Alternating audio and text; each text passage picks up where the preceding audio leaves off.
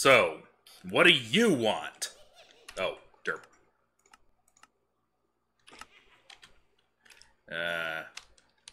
Oh dear. That, hopefully, like, if I just give her a minute. Oh boy. Okay, let's try speaking with her about... okay. Well, I guess it was just to fight the pet, so I'm lucky. And then I have to give her this. Okay, that could have gone better. Remember, activate the chat. Hello, everyone. Welcome back to Regrowth. As you can see, things are going as you would expect them. Let's keep the chat on. Because I finished up talking to my little flame imp. I just kept on giving him diamond blocks and stuff like that. And I got all 3 of these souls. They do various little miscellaneous things. None of them are really all that fantastic. But he also gave me this scroll of torment. Yes. Read this text in a circle of standing stones. Beware its explosive entrance. Well, I'm in a circle of standing stones. As you can see, this is the one that's near the Bloody Temple. Oh yes, and I have my potion activated. So, I think I just stand in this little bit of water here and...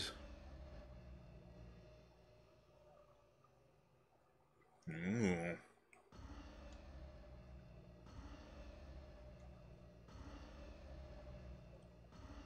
This is ominous. What? Oh, that's just a regular witch. The Lord of Torment. Look at that. He's a demon moth. Can I get a look at you? It's hard to tell if my health is going down because that stupid witch poisoned me. Go away. How much longer is this poison gonna last? 5 seconds? Oop, bit of lag.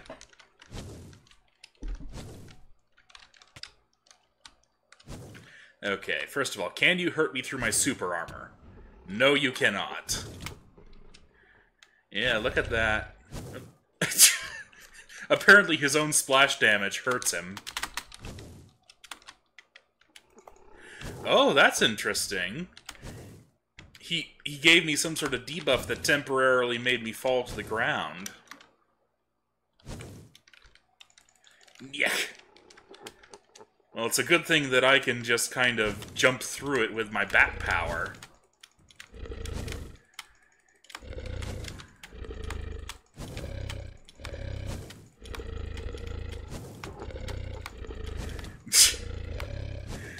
Don't snore, it's rude. Well, don't belch in my face, it's rude. Yeah, it sounds more like belching than snoring. That's it, I'll just knock you all the way to space. Come on.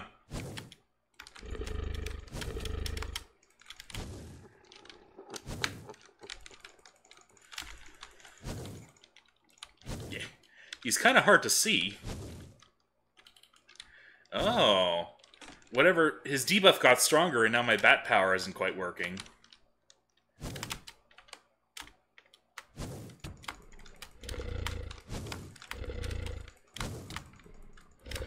And I think he must have some sort of damage cap on him. Because my sword is doing like nothing.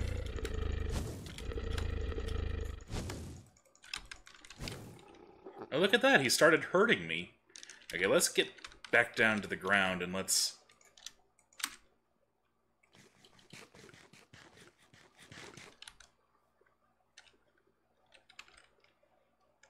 Yeah, I still have my flight and soul hard, and I guess his damage just increases over time.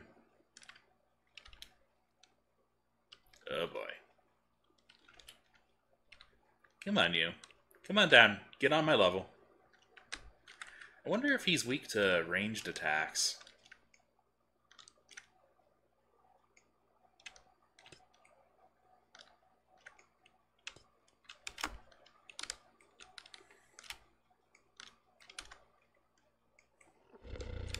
Yeah, he is.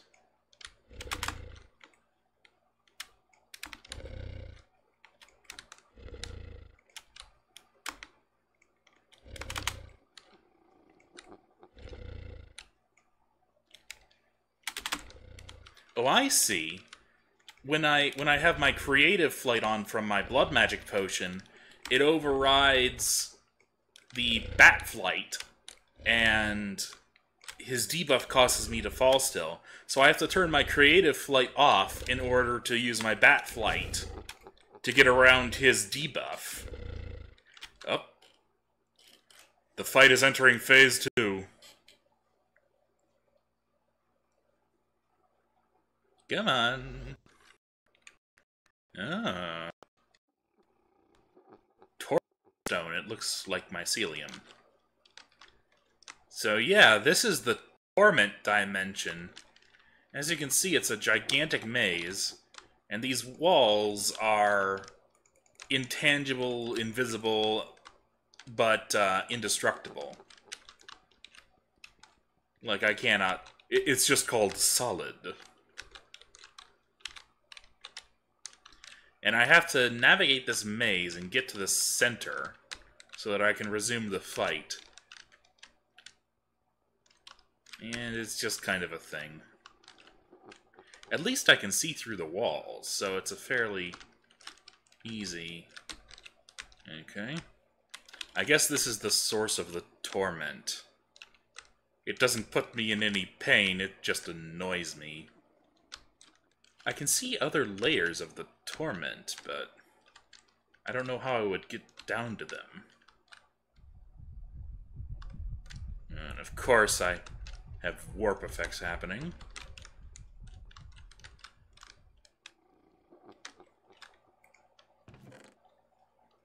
A couple of essences. Oh, you...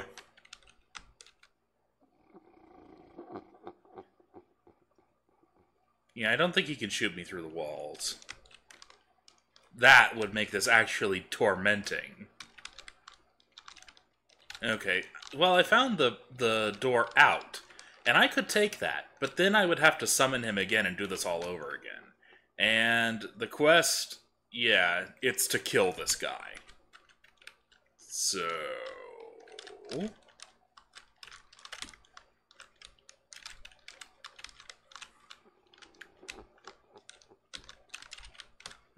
Aha! Hello!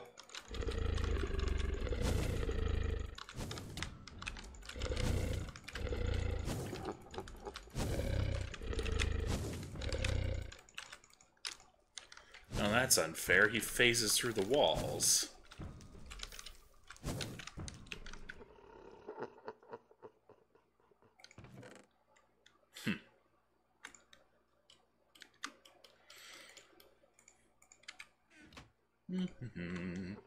Don't mind me just kind of clearing my inventory in the middle of battle. Because I can. Okay, let's get you back into the center.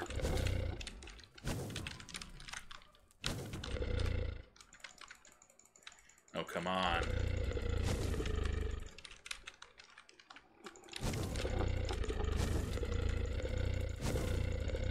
Okay, I'm cool with this.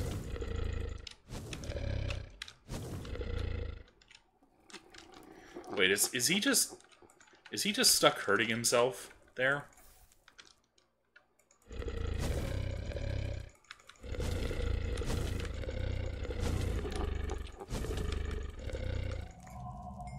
And there we go. Oh, listen to that.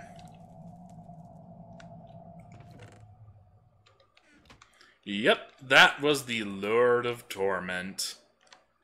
And by killing him, I get this soul, and like all other souls, it unlocks a spell with my magic wand, my mystic branch, and it will allow me to send other people to this dimension, presumably on a random layer of it.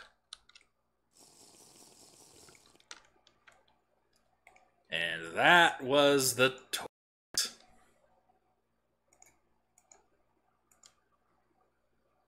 Another death protection poppet. Nice.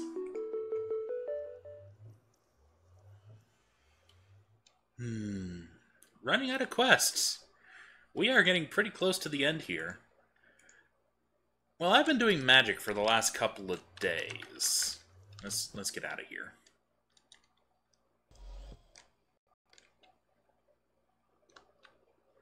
Yep.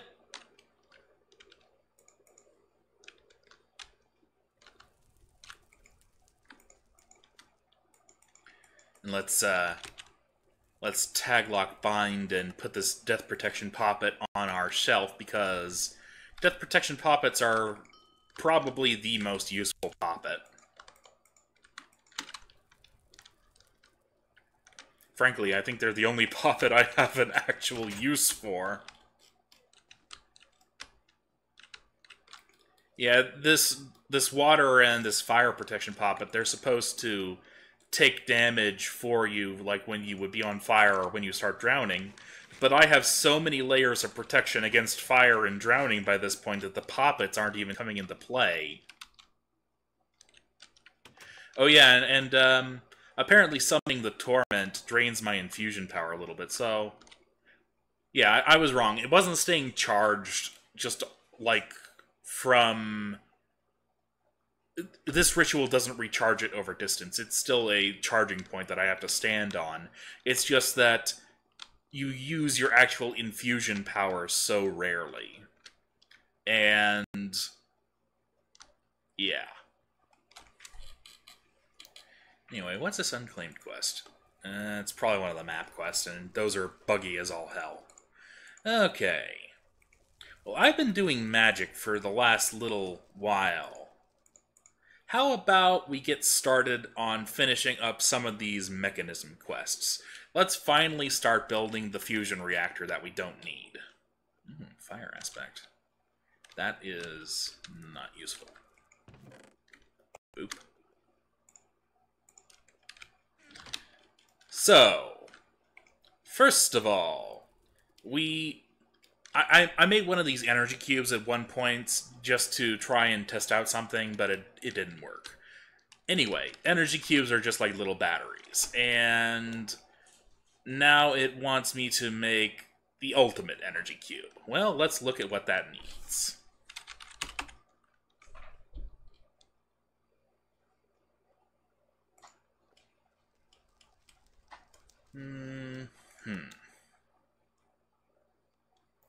Yep, it's just like every other mechanism device where you walk up the tiers of what you need. So,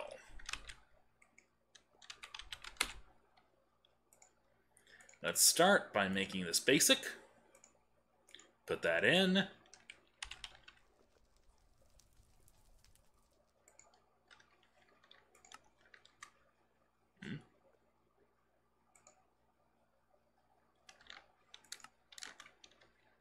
Hello? I know I should have at least some of these ingredients.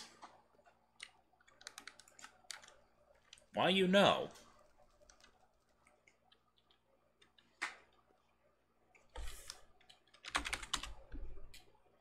It must be because a lot of these ingredients only stack up in one, although I don't really have that problem with this. Oh well, I just have to program it in manually. I need to automate these golden chipsets, and all these other baseline Buildcraft chipsets, really. And there we go. Okay. And one more time. There we go. Ultimate Energy Cube.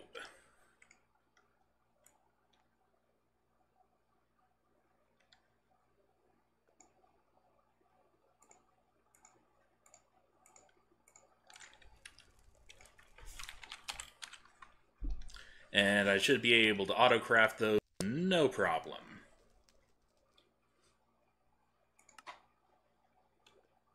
Yep.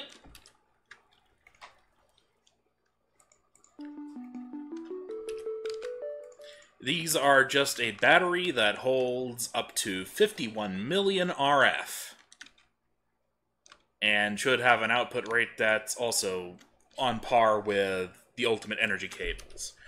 Of course, those aren't the biggest batteries we can build. If we want to build a truly monstrous battery, we can build a big multi-block battery out of these induction casings, these induction ports, and other such things. And what these will do is that will allow us to create a truly monstrous power storage capacitor, which I might want to do for the fusion generator. Heck, I might actually hold on. Let me put a few of these cubes on our current energy system, just so that we. I don't know. Let me show you what the gas burning generators are doing. Because they are also powering themselves, you'll find that their burn rate is all over the place. And that might be generating a little bit of lag. The machine's constantly recalculating. And they are meant to work with batteries. So let's make a power bank just really quick.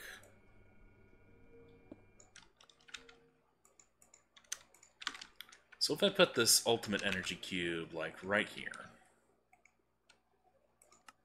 and I tell it input to output,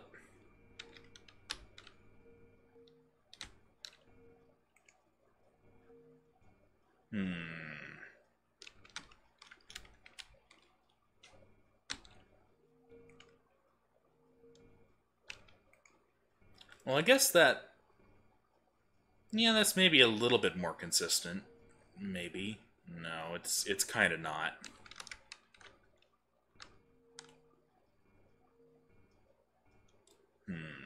Maybe it only works if the battery is directly on top of it.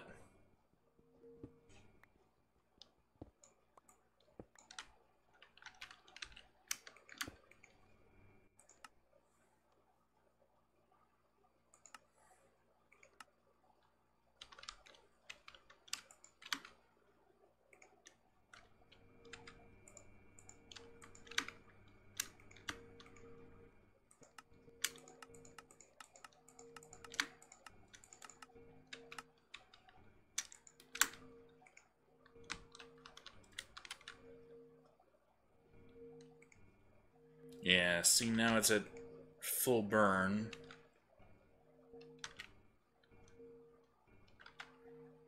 These are very pretty batteries, if nothing else. I don't know. We'll see if that works a little bit better.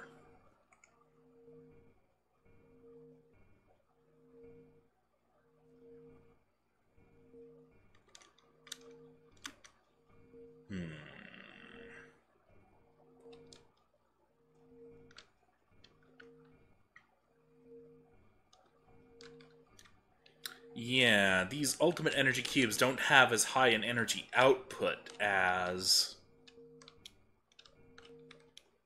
Well, it doesn't particularly matter because... Well, yeah, these things would be over that when they're burning at max rate, wouldn't they?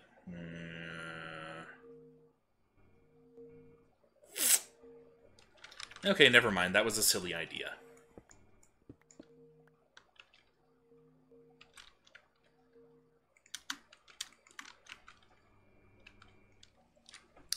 Okay, so the first step in creating a fusion engine is going to be... Well, actually, give me a moment. Alright. Between cuts there, I realized that I was completely, pretty much out of all of these chipsets. The gold, all the processor chipsets, plus iron chipsets, which are the kind of the basis of our industry here. So I really quickly made this system here. It's making gold, it's making diamond, it's making quartz, and it is making iron chipsets. Just one machine for each of them, being supplied by an ME interface, keeping them all full so we'd have no problems with inventory management. Outputting into these chests. So, and the logistical controller is what is on the redstone controls with the ME level emitter, which are all set to 1,000 of each of these chipsets. So, as soon as I have 1,000, it'll just eventually fill up the chest and then stop.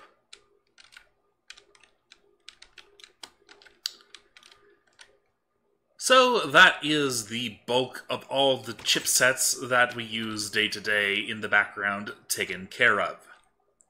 Now, let's get back to today's quest. We are going to be making an evaporation tower, which is the first step of fuel refining for fusion. And this is a crafting task. We need to make these thermal evaporation controllers, blocks, and valves. But I will, of course, be making patterns for them because this is a gigantic multi-block. So,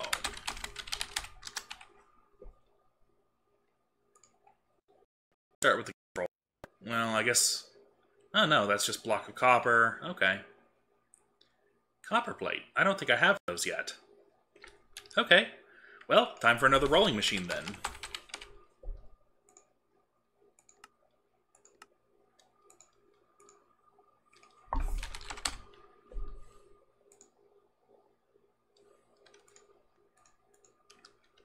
This should be a relatively easy addition. This system down here is built to be fairly expandable, and it has just one slot left. So that's good.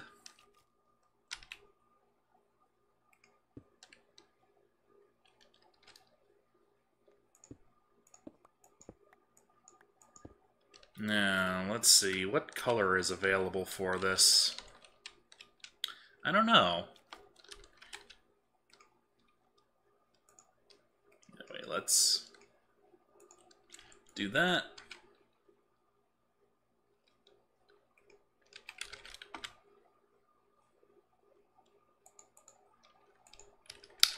I don't know what the next color would be, so I'm just going to set this to black. That should be available. Actually, no, I can check that in the logistical sorter. Yeah. Okay, it's the one after aqua, whatever that is.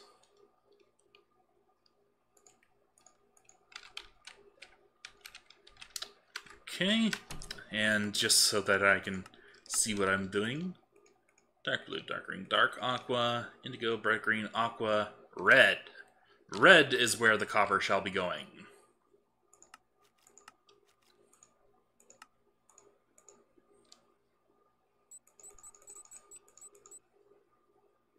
Mm-hmm.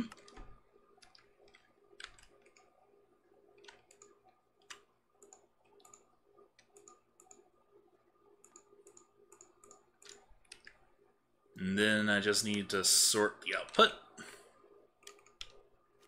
which is as easy as that. See? Told you I made this thing to be expandable.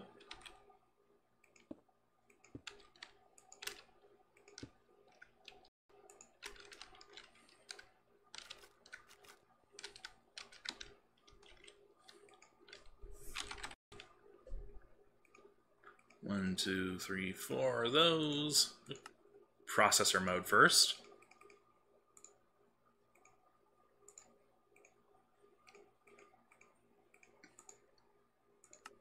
Used 4 of those. Then we just put that in here, and now we've got copper plates on order. And let's turn off that Stack Overflow machine. I really wish I knew what was causing that.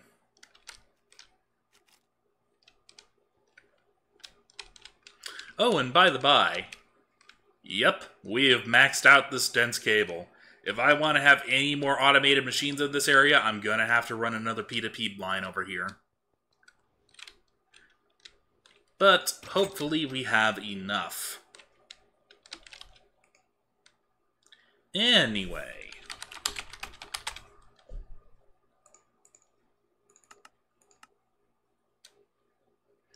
Yeah, see the gold, the iron, these already have automated So now I pretty much have all the mechanism machines ready to go.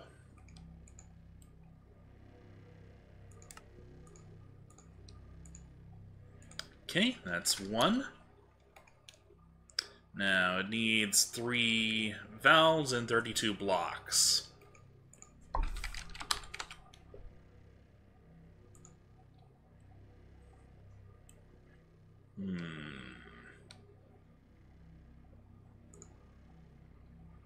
Okay, that's all fairly easy.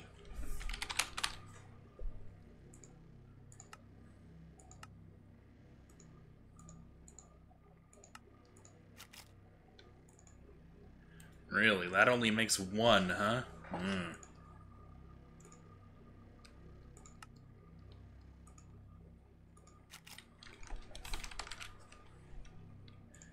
I was hoping it would make a couple, but I guess it's not to be.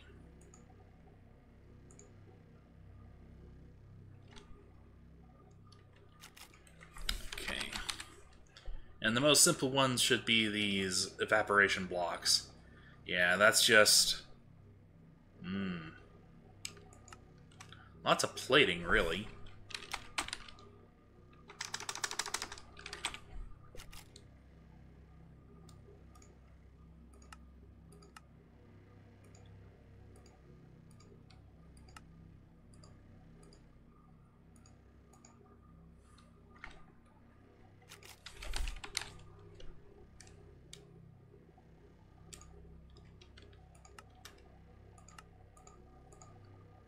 Okay, that's all the patterns made. I get the feeling I'm gonna need like 1,000 of these copper plates.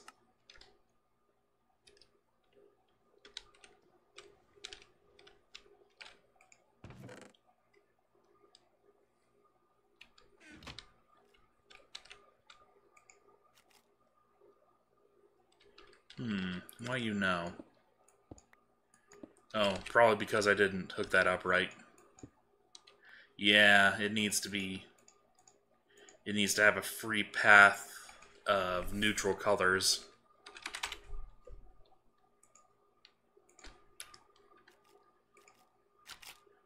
There, that took care of it.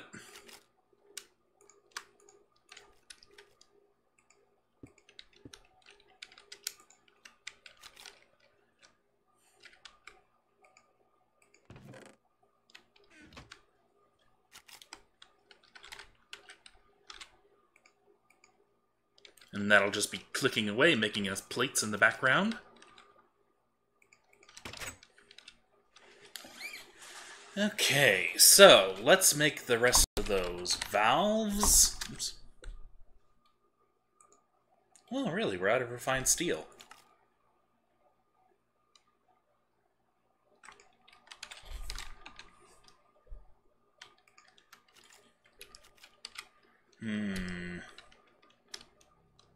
And my steelmaker is going to be kind of tied up for a little while. I just gave it a huge load. Are there any alternate ways to make refined steel?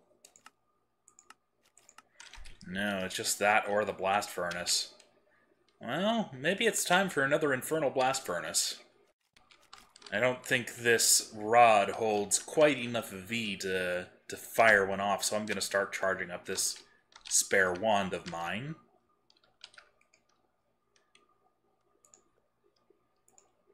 I'll keep the scepter on hand. That should also be able to do it.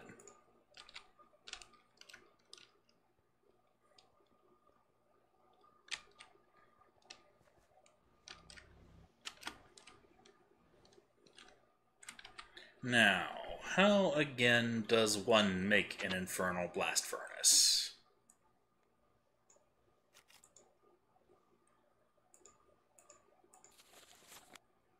It's just a bunch of infernal bricks and infernal brick stairs, okay? And, oh, and the rod has exactly enough to do it.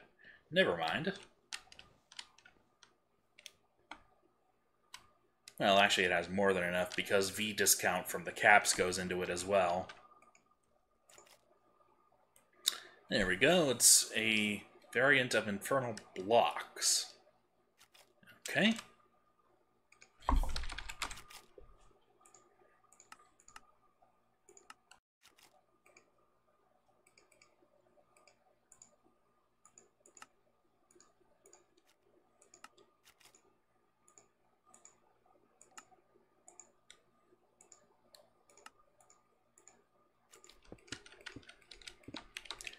Yeah, and I think that if I just build it, like, right here, and I wand on this side, then it should be spitting out into the same output.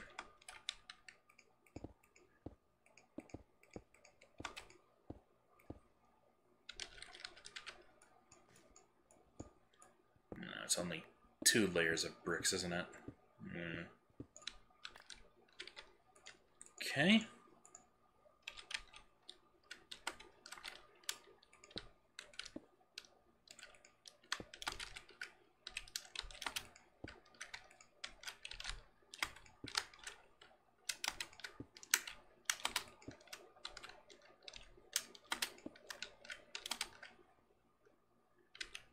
And then a boop. A boop, a boop. Boop. 2 solid bricks and a bucket of lava, of course.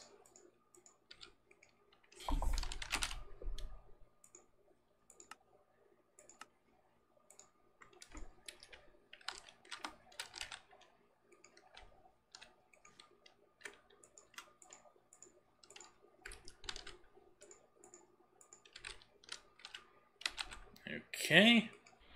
Yep, that does the trick. Then I just need a nice crate to put on it. And then all I have to do is throw a bunch of steel in. And that'll get me my refined steel for the rest of these recipes.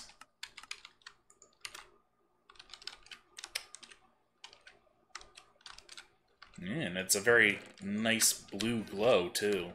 Very pretty.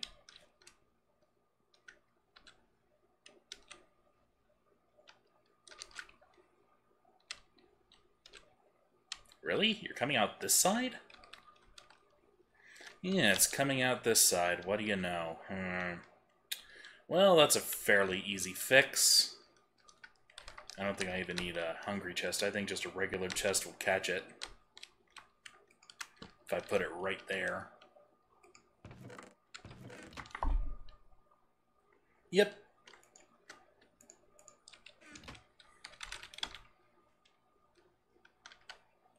And there we go.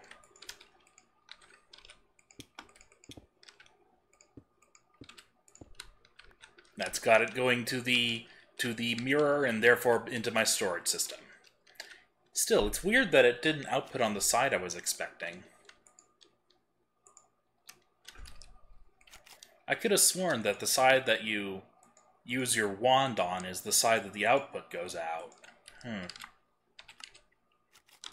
In any case, just need to give that a minute or two, and I'll have a collection of refined steel. I will BRB.